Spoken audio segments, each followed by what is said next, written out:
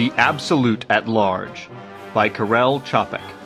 Translated by David Wyllie. Performed by Francis Bass.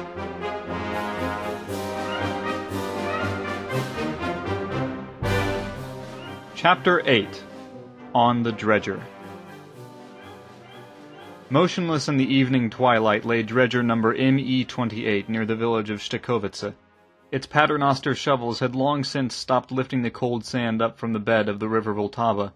The evening was warm and without wind. The air was filled with the scent of cut hay and the breath of the woods.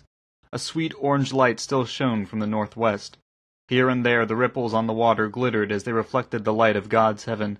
They sparkled, they whispered, and they shone with natural luminescence as they flowed downstream. A boat came out from the village and towards the dredger. It moved slowly against the current, black against the luminosity of the river, like a water beetle. "There's somebody coming," called out Kazinda, the diver, contentedly from where he sat in the stern. "Two," replied the engineer, Breek, after a while. "I know who that is," said Mr. Kazinda. "A pair of young lovers from the village," said Mr. Breek. "I'd better go and put the kettle on for them," Mr. Kazinda decided, and he went below. "Well now, children," Mr. Breek called out to the boat. "To the left, the left! Give me your hand, miss. Yes, up you come." "Joe and me," the girl declared when she was on deck. We just wanted—" "Good evening," the young worker greeted him as he came up after her. "Where's Mr. Kazinda gone?" "Mr. Kazinda's just gone to make some coffee," said the engineer. "Sit down. Oh, look, there's someone else coming. Is that you, Baker?" "Yes, it's me," a voice replied. "Good evening, Mr. Breek. I've brought the postman and the gamekeeper out to meet you." "Come on board, brothers," said Mr. Breek. "Once Mr. Kazinda's finished making the coffee, we can start. Is there anyone else coming?" "I am," a voice came up from the side of the dredger. "Mr. Hudetz, I'd like to come and hear you." "Welcome, Mr. Hudetz," the engineer called down to him. "Come on up. Here's the ladder. Let me shake your hand, Mr. Hudetz. You haven't been here before." "Mr. Breek," 3 people called out from the shore. "Can you send a boat out here for us? We'd like to come and join you." "Can you go and get them, Mr. Hudetz?" he called down. "Everyone should be able to hear the word of God. Sit down where you can, brothers and sisters. It isn't dirty, not since we've been using the carburetor. Brother Kazinda will bring some coffee, and then we can start. Welcome, young people. Come up on board." Then Mr. Breek went to the opening, where a ladder led down to the inside of the dredger. "Hello, Kazinda. 10 people on board now." "Fine," Mr. Kazinda replied from the depths of his beard. "Be up with the coffee soon." "So, sit down, everyone," he said eagerly as he turned back to them. "We haven't got anything more than coffee to offer you, Mr. Hudetz. I hope you don't mind." "Not at all," retorted Mr. Hudetz. "I only came here to see your session." "Our religious service," Breek gently corrected him. "We're all brothers here, you see. I suppose I'd better tell you that I used to be an alcoholic, and Kazinda was involved in politics before the grace of God came on us. And these other brothers and sisters," he continued as he gestured to the others, "come to us each evening to pray that they too might receive the same gift of the Spirit. The baker here suffered from asthma until Mr. Kazinda healed him. Tell us what it was like, Baker." "Kazinda put his hands on me," said the baker with quiet enthusiasm, "and a kind of warmth suddenly flowed up and around in my chest. Something in me suddenly snapped, and I began to breathe freely, as if I was flying in heaven itself." "Hold on a minute," Breek corrected him. "Kazinda didn't put his hands on you. He didn't even know he was going to work a miracle. All he did was reach his hand out to you, and you said you could breathe. That's what happened." "We were there," the girl from the village told them. "The baker, he had light shining all round his head. And then Mr. Kazinda made my TB go away, didn't he, Joe?" "That's all completely true, Mr. Hudetz," said the lad. "But what happened to me was even stranger. I didn't used to be a very nice person, you see, Mr. Hudetz. I've even been in prison for stealing things, and for something else, too.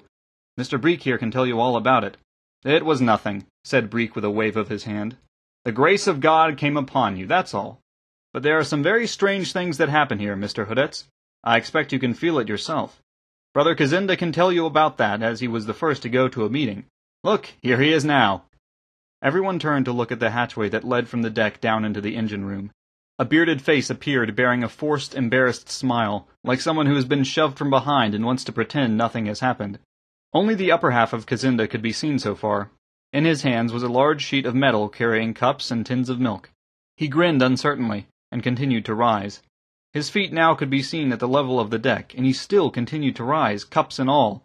He did not stop until he hovered half a meter above the hatchway, his feet paddling the air, although he clearly wished they were on firm ground. Mr. Hoodetz thought he must be dreaming. "What's happened to you, Mr. Kazinda?" he exclaimed, almost in a panic. Nothing. Kazinda excused himself, still trying to find firm air to stand on. Mr. Hoodetz was reminded of a picture of the Ascension that had hung over his bed when he was a child. In that picture, Christ and the apostles hung in the air, paddling their feet in exactly the same way, although the expressions on their faces had not been so anxious. Mr. Kazinda suddenly started moving forward over the deck.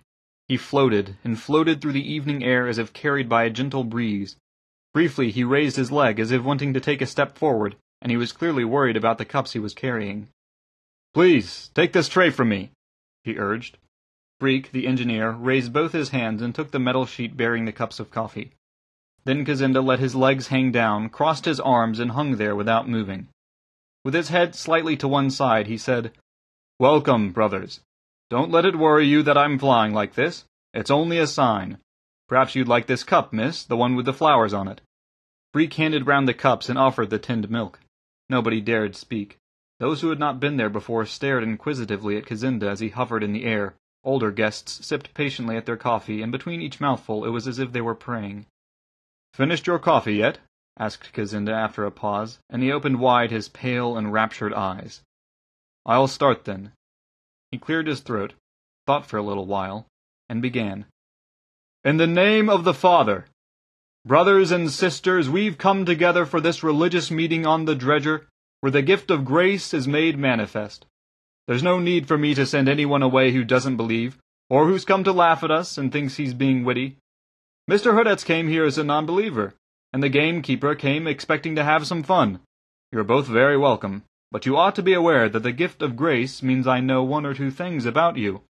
I know, for instance, that you like getting drunk, gamekeeper, and you chase poor people away out of the wood, and you shout insults at them when there's no need for any of that.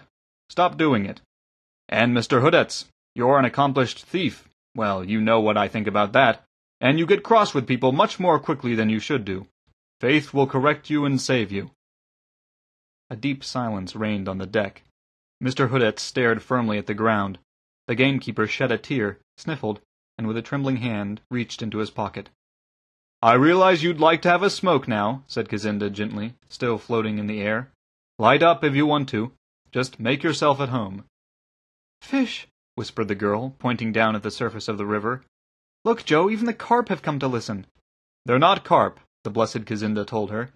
"They're ruffs, a kind of perch. Mr. Hoodetz, you don't need to suffer for your sins. Look at me. I didn't care about anything but politics, and believe me, even that is sin of a sort. And gamekeeper, don't cry, I didn't mean to be nasty. Once anyone's got the gift of grace, he can see right through people. You can see right down into people's souls, can't you, Breek?" "I can," Mr. Breek confirmed. "The postman here, he's wondering just now if you could help his little daughter, too. She's getting baptized. That's right, isn't it? And Mr. Kazinda will help her if you bring her here." "Superstition, they call it," said Kazinda. "Brothers, if anyone had told me about miracle working or about God when I was like I used to be, I'd have laughed in their face. That's how corrupt I was. Then we got this new engine here on the Dredger, the one that runs without needing stoking all the time, and all our dirty work came to an end. Yes, Mr. Hoodetz, that was the first miracle that happened here. The carburetor does everything all by itself, like a thinking being. Even the Dredger does everything by itself. It knows where it's to go to, and just you look how it's staying in one place now. Look at the anchors, Mr. Hoodetz, they're not even in the water. The Dredger just stays in one place without anchors, and then it moves along when it needs to dredge another bit of the riverbed. It starts work by itself, and it stops work by itself. Mr. Breek and me, we don't need to lift a finger. And you can't tell me that's not a miracle. When we saw what was happening, it got us thinking, and then it became clear to us. The Dredger is divine. It's an iron church, and we're only here as its priests. If the Lord God used to appear in spring water, or in a grove of oak trees like the Greeks had, or sometimes in a woman, why shouldn't he appear on a Dredger? Why on earth would he have any aversion to something just because it's a machine? A machine can sometimes be purer than a nun, and Breek keeps his machine polished up like something you'd put on your sideboard. But that's by the by. And just so as you know, God isn't infinite like the Catholics say. He's about 600 meters wide and he gets weaker near the edges. The strongest place is here, on the Dredger. It's here that he does his miracles. But on the bank he only gives second sight and conversions to the faith. In the village, when the wind's in the right direction, you can only smell him, like a kind of holy scent. One time some boats from the rowing club came by, and all of the rowers were given the gift of grace. That's how powerful it is. And what God wants of us, that's something you can only feel here, inside, preached Kazinda, pointing to his heart. I know he can't stand politics or money, reason or pride or social climbing, and I know he loves people and animals, and he's very glad to see you all here, and he likes to see good acts. He's a real Democrat, brothers. If we can't, that is, Breek and me, if we don't spend our money on coffee for everyone, then every penny we have burns us in our pockets. One day, a Sunday it was, there was a couple of 100 people here, sitting on both banks they were, and what do you think? That coffee increased in quantity so that there was enough for everyone, and what coffee it was! But all these things are just signs, brothers. The greatest miracle of all is the influence he has on how we feel. It's such a wonderful feeling it makes you shudder. Sometimes you seem to have so much love and happiness in you you think you're going to die. It's as if you were at one with the water down there, and with all the animals and the earth and the stones, or it's as if you were being held in some magnificent embrace. Well, I can never really tell you what it's like. Everything around you is singing and shouting. You understand everything without words, the water and the wind. You can see right inside everything around you, how they're all connected with each other and with you. Everything all and at once. You understand it all better than if you had it down in black and white. Sometimes it comes over you like a fit. You almost think you must be foaming at the mouth. But other times it comes on you slowly and creeps gradually till it's penetrated into your tiniest veins. Brothers and sisters, there's nothing to be afraid of, but there's a boat coming here with 2 policemen in it.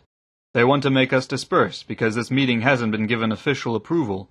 But just wait, just be patient, and trust in the God of the Dredger. It was already dark, but the whole deck of the Dredger and all the faces of the people on it shone with a gentle glow. Down on the water the oars of a boat could be heard as they soughed through the water and came to a halt. "Hello?" a man's voice shouted up at them. "Is there a Mr. Kazinda there?" "Here I am," said Kazinda in a voice like a cherub. "Just come up on board, brothers. I already know that the landlord in the village told the police about me." The 2 policemen climbed up onto the Dredger's deck. "Which of you is Kazinda?" the sergeant asked. "I'm Kazinda, officer," he said, as he floated up higher above the deck. "Please, come up here and join me." The 2 policemen promptly rose into the air to where Kazinda hovered. Their feet paddled the air in vain for some kind of firm support. Their hands grasped at the empty air. Their anxious gasps could be heard by all.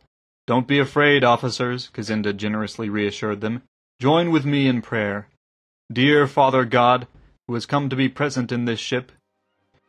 "Dear Father God, who has come to be present in this ship," the sergeant repeated in a strangulated voice. "Dear Father God, who has come to be present in this ship," hurriedly joined in Mr. Hoodetts, as he threw himself down on his knees, and a choir of voices on the deck of the Dredger all joined in.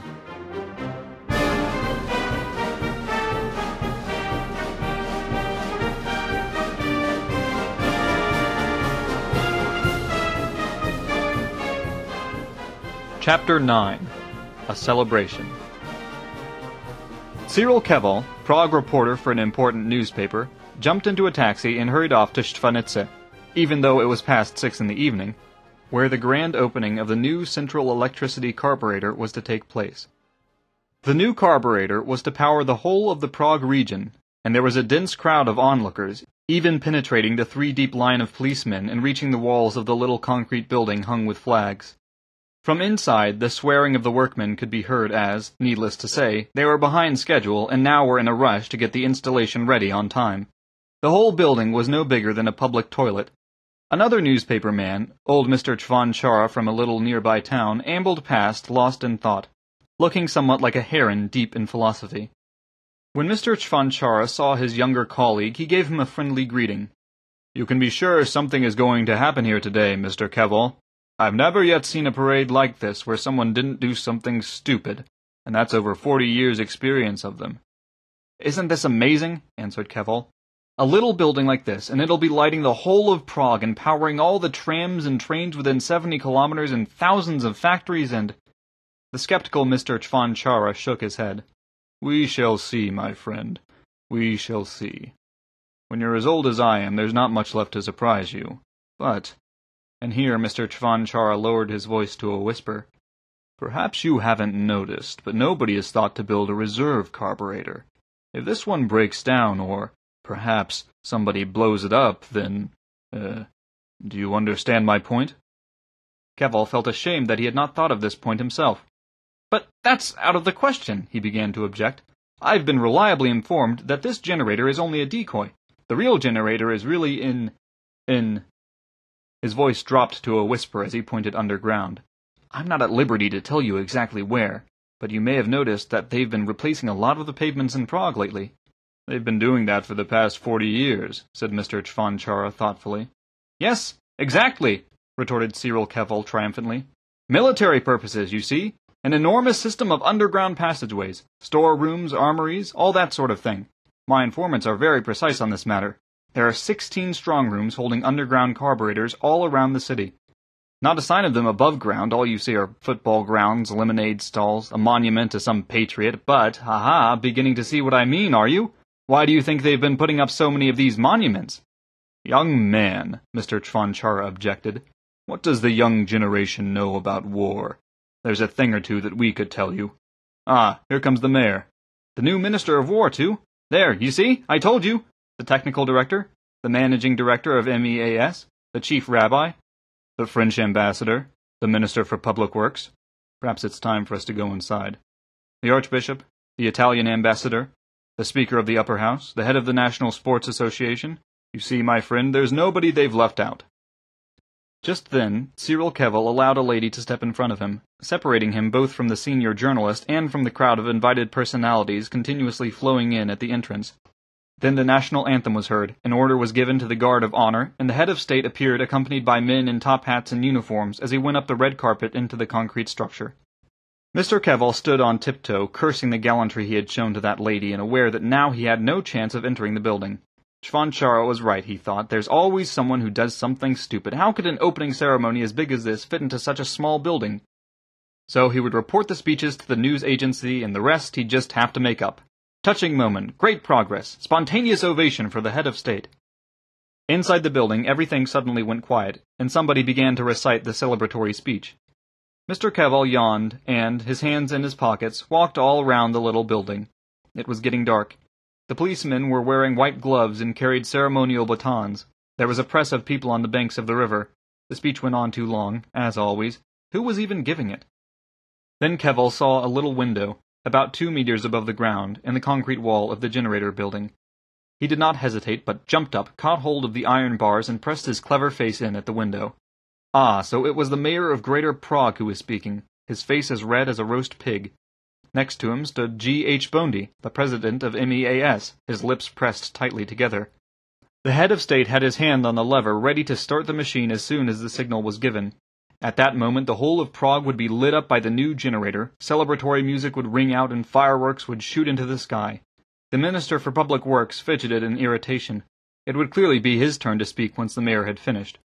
A junior army officer pulled at his mustache. Ambassadors pretended to be giving devoted attention to the speech of which they understood not a word. 2 delegates from the trade unions didn't even blink.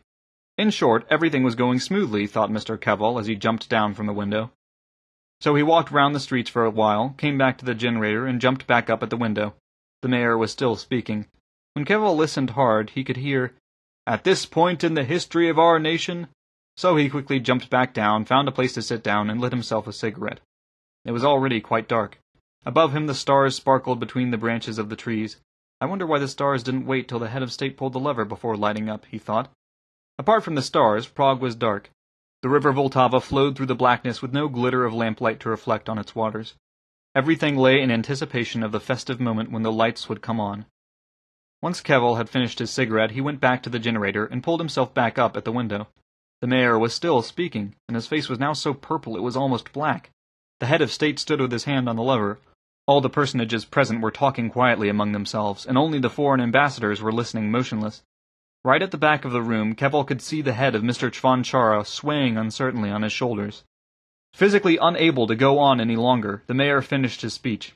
His position was taken by the Minister for Public Works, and it could be seen that he was truncating his sentences to make his own speech as short as possible.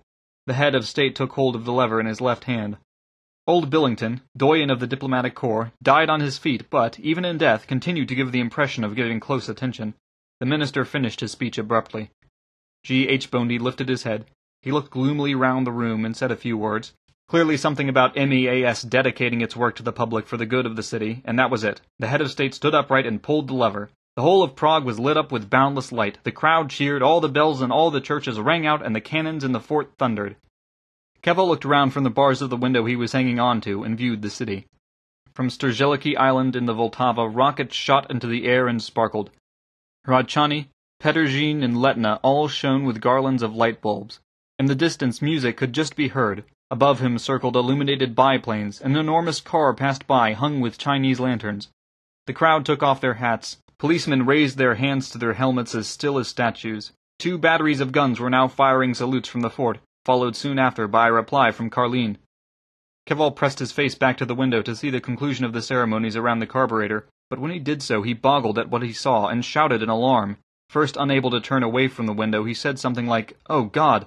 But then somebody running away from what he had seen knocked into him as he fled so that Keval let go of the bars and fell heavily to the ground. Keval caught hold of his coat before he could get away, and the man looked round. It was G.H. Bondy, and his face was deathly pale. "What's happened?" jabbered Keval. "What's going on in there?" "Let go of me!" gasped Bondy. "For God's sake, let go of me! Get yourself out of here!" "But what's happened in there?" "Let go of me!" shouted Bondy as he knocked Keval back with his fist and disappeared between the trees. Somewhat shaken, Keval leant against the trunk of one of them. There seemed to be some kind of barbaric chanting coming from inside the concrete building. A few days later, the papers bore this vague announcement. Contrary to reports in one Czech newspaper and repeated abroad, we have been reliably informed that no untoward events occurred at the festive inauguration of the Central Carburator in Prague. In connection with these events, the mayor of Greater Prague has closed his office and is receiving medical treatment, but Mr. Billington, on the other hand, is alive and active. The truth of the matter is that all present declared they had never before experienced anything as powerful as this. It is the right of every citizen to fall to his knees in praise of God, and in a democratic state there is no official restriction on the performance of miracles. It is certainly most inappropriate to suppose the head of state was involved in any way with these regrettable events, which were merely the result of inadequate ventilation and nervous strain.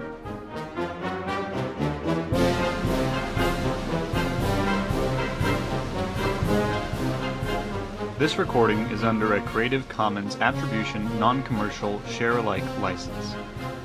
Music was composed by John Philip Sousa and performed by the United States Marine Band. The book was written by Karel Čapek, translated by David Wyllie, and performed by Francis Bass.